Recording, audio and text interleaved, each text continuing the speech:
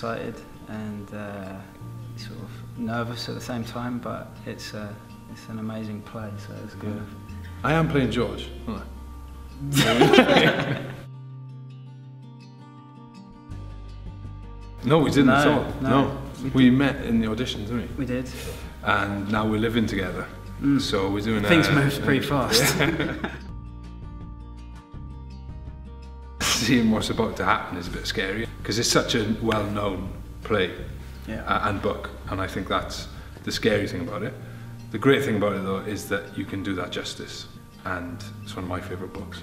It's just great to do. It's great. They're great characters. Great play. Both of them are just so incredible as an actor to be able to get the chance to play.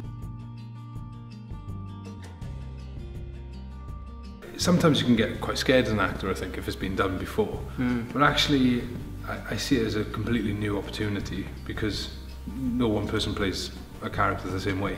But I think when you know you're bringing something naturally, you know you've been cast right. I think being massive helps.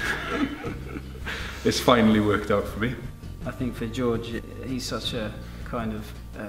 it's nice that you get to play that protector kind of character. He's strong and it's a nice character.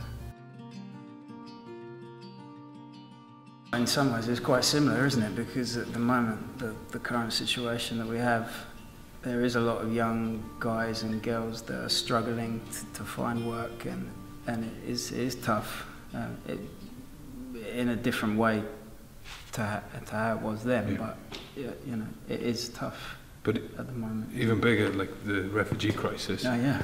And that's exactly what this is. But it's happening again and again and again, which is absolutely mind-blowing.